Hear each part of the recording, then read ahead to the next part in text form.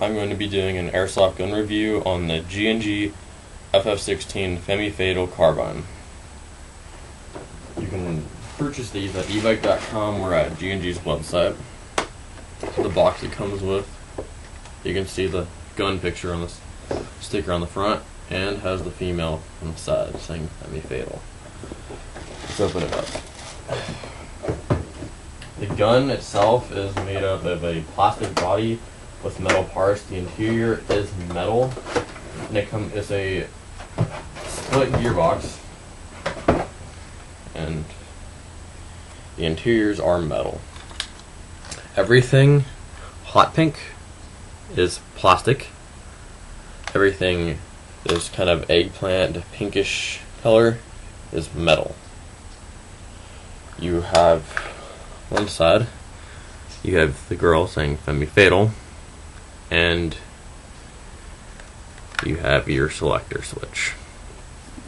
Other side, your spring decompression and your mag release. There are two things that don't function on this gun that look like they should.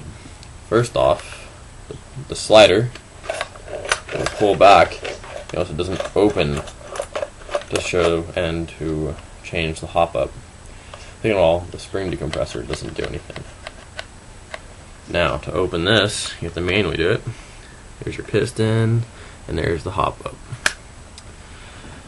Another thing, if you like to rapid fire this, or your switch, and you have it on semi-auto, which is like that, and you go click, click, click, click, click, stop shooting, you will now have to put it on full auto, like so, and now hold the trigger down so it sprays for a couple seconds, maybe 1 second, just done.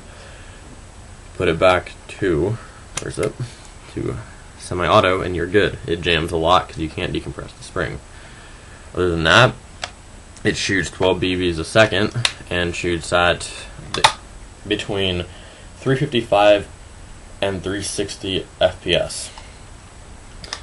It has the wiring to the front, so the battery goes in here. Don't know about the back. When I bought it from evike, they said you cannot put the battery back here. I have not tried yet. As for the sights, they are fully functional. This down here does turn, and this does turn and lift it up and down.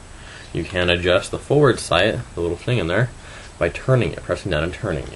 Here's your sling mount. Type of battery. The battery does not come with it. You're going to want a small type 9.6 volt nunchuck battery, like I show here. That's the kind I have. Now for the magazine,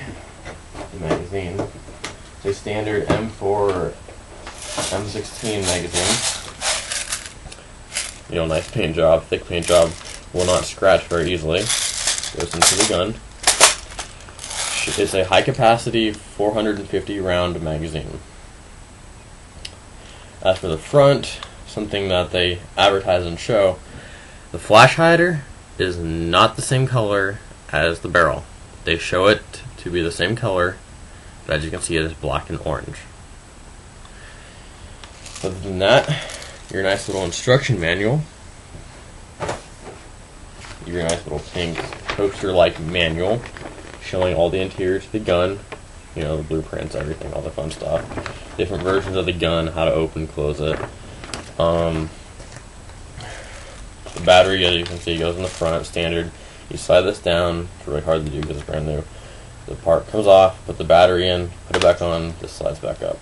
So this, you know, and there you go.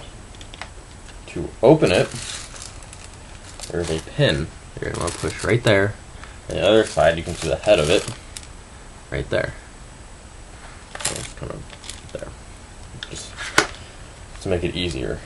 All you have to do is pop that out. I'm not going to do it, it's kind of stuck right now. But it is very similar to an ICS M4. The inner barrel, or the outer barrel, I don't really know what you would call it, is threaded, so you can put a suppressor on it.